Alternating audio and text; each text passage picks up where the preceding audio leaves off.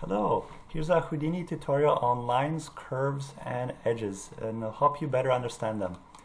I was bad at this a long time and it caused a lot of pain in my modeling, and I'm finally understanding it a little more, so I want to share with you guys. So let's get started. I will go over the ways I create splines in my projects, and I have a specific way I do it, and also the new curve tool in Houdini 19. We will get to that. But first, let's clear out these quirks that Houdini has, just so you get a better understanding of how they work in Houdini. And let's get started on that. So first of all, there's a really strange thing in Houdini when you create a straight line and you try to poly extrude it. You'll notice I'm moving the extrude distance and nothing's happening, and that's because Houdini has a problem with something perfectly straight. So to demonstrate, we're going to add an edit node here, and if I move one of these vertexes, oops, I did my mistake. Let's try this again. If I move one of these vertexes, you'll see the poly extrude, it starts to work like so, but when I delete this edit node, it's back to not working. So if you ever have this, just a quick fix might be to put a transform node, pick 0.0, and just put a really small number, one that won't be noticeable. I guess if it's too small, it won't work. Just like that, and then it should get going. Another quirk is, in another application you might think, oh, like I modeled this curve and I modeled this circle, and if I merge them together, I should be able to poly extrude it, but the circle's not cut out. And a lot of applications will do that, so you might be used to that. In Houdini, there is a whole node just for this purpose, so if you just put right here, it will create the proper edge here needed to treat that correctly and give you that hole. It's very useful.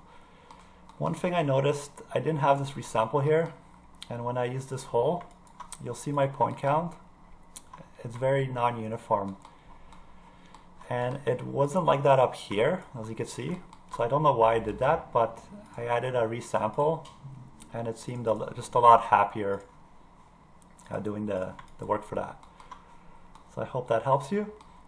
Next one we have is, let's say you want to take edges from a geo and make them curves. So what I did here is I just selected a bunch of edges manually in this group.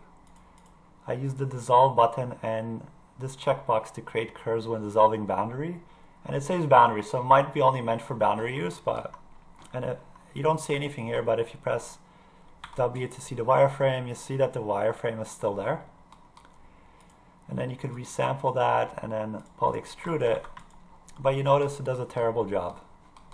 And a big thing for that, it could be the way Houdini treats edges. They're not really there. They're more like part of the primitive. And because there's two primitives here, it's likely duplicating that when I dissolve non-selected of that edge group. And that's why we have kind of that extra complication here. But to fix this, there's a poly path node which just cleans up the edge and makes it all better. And you want to put that before you resample, like so, because it'll clean this up, and then the resample will do a better job. And now you can see it looks a lot better. Alternatively, you should really download the Side Effects Labs tool because it's free. It'll give you this toolbar, and whenever you type in labs, you got all these tools, and one of these tools are edge group to curve, and that just takes the edge group I created and it just makes a clean curve already, which is really awesome. And another tip you may need is, let's say you have this, I created this line, I moved it here, and then I merged all that together. And then I used Fuse to with a high snap distance, which you'd hope fuses the points. And you can see without it there's 2 point numbers, and with it it does fuse it into 1 point number. And then poly extrude that up, and then you'll realize it's doing a really terrible job. And what you need, it still doesn't treat it as one curve, so what you need to do is create a join node. And then as you can see, it's treating it as one curve now, and then we could click wrap last to first, and now it's extruding it correctly. So that's important to know that one there, because the fuse alone will not do it for you. Alright, now the different types of curves. So I'll just go through these and how I use them. So line, I just create a line, pick a direction. I try to put as few points in here as possible, because I don't plan to modify that ever.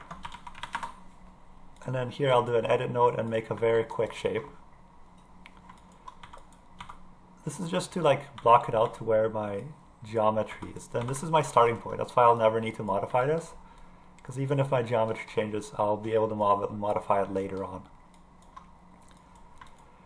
And then there's a really useful node here called resample, and what that does is adds extra points depending on the length of the spline. So as you can see, if I take this line and I lower the length, the point number changes to respect the level of detail I want. Like here I have a lot more points than I have here, so it keeps the level of detail accurate. And that's really good when you're working, because you never want like really tiny two lines to have 100 points where the big ones only have 100, right? So then I would, here you could click subdivision curves and it will smooth it out for you. But sometimes it smooths it out more than you want it to. Hold on, I'm just gonna move these a little more to show better.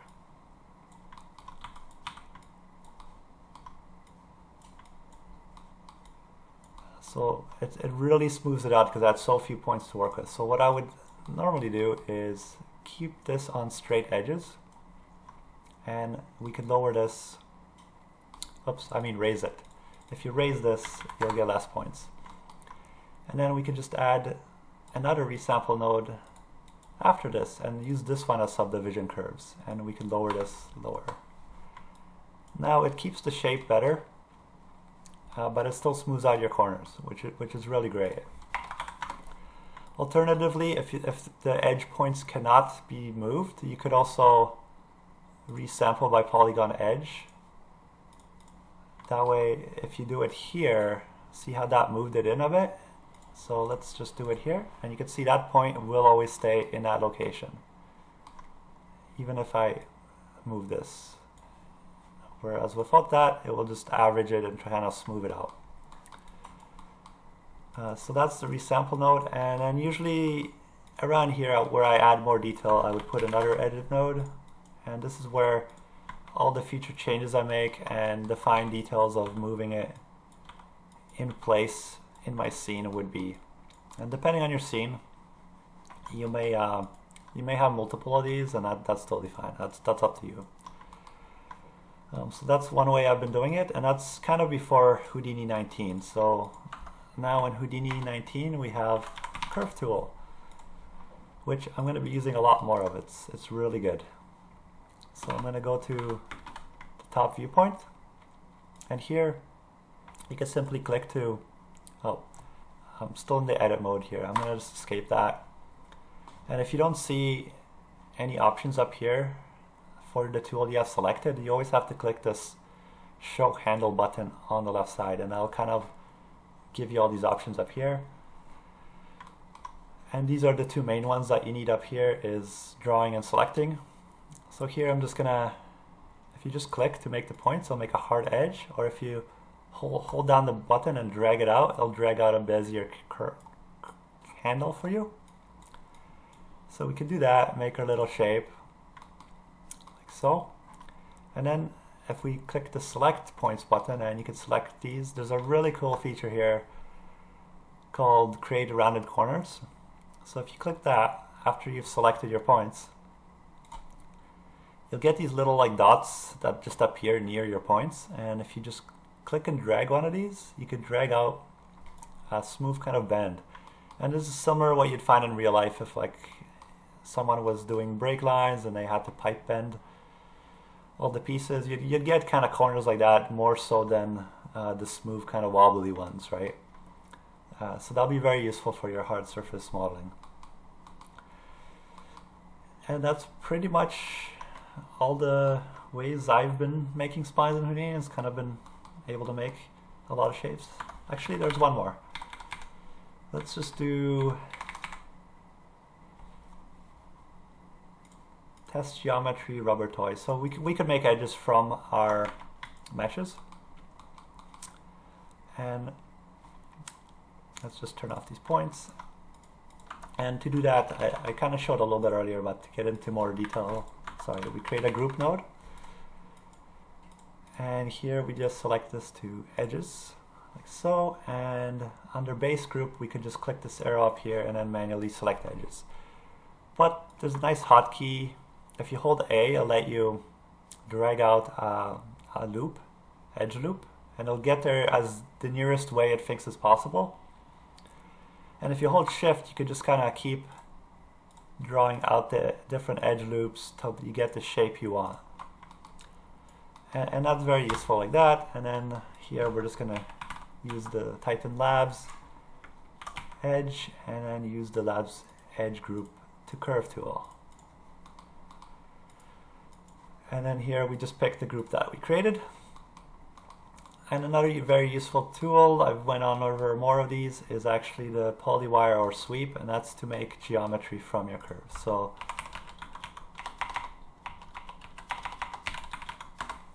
Polywire, like so, and we could increase the divisions, decrease the wire radius, like so, and it'll kind of create our little outline there. Alternatively, what's I think a better tool, but maybe more complicated than you need, is the sweep. Because in sweep, you could right now it's using the surface shape as your second cross section, which is here. In this tutorial, we'll just do it really quick, and we'll just pick round tube, and we could lower the radius as well. And here you get a lot more options. You could compute UVs. Oh, it's doing a really bad job actually. Oh. I'm not sure why yet, but let's just put onto here. Yeah, let's just test it with that. I'll figure that out later, why that's not working. And this just lets you kind of get the UVs going as well. And it tends to not blend it correctly, but there's a way to probably fix that. I forget how to do that now. I'll have to cover that in another tutorial, but generally it does the job pretty well and gets you that outline. So you just get more options than you do with the Polywire node.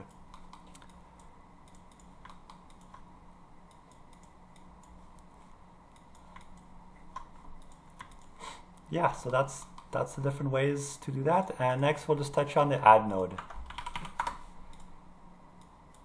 right here. So in add, you have options like delete geometry but keep the points, which will delete all the geometry. And you can see the point numbers here as well.